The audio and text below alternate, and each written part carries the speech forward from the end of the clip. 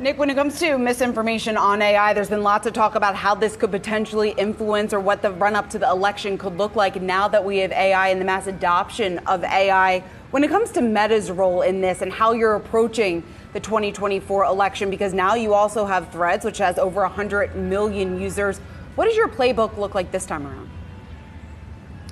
I think the key thing I'd like to say about this is that the way we build our systems, not least our AI systems, which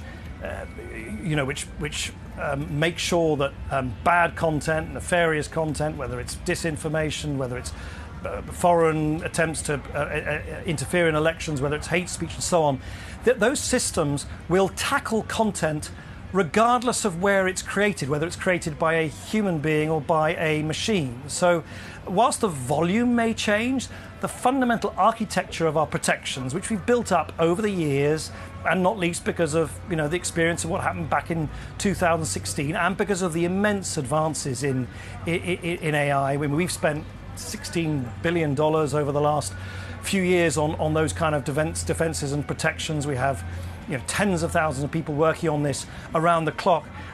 Those AI systems will tackle misinformation, disinformation, where we can identify it, regardless of its source. And that's, I think, important to remember. It's not as if, as I say, the velocity and volume may change, but the fundamental power we have is because we are a platform that can control the distribution of that content. Is as long as we can identify it, we can then restrict or even remove that content if we find it. Nick, this all totally makes sense to me, but my question is, how do we know it's going to work? Let's fast forward 18 months, let's say. The election is over. How do we know that Meta has succeeded in mitigating misinformation?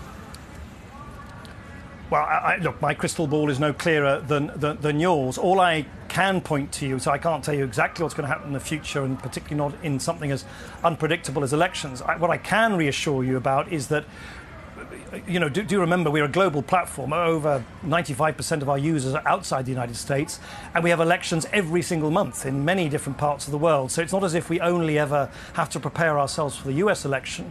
We have teams, we have highly sophisticated automated models which are working to deal with elections non-stop, all year round, month in, month out. And with each election, we learn more because it's a very adversarial space.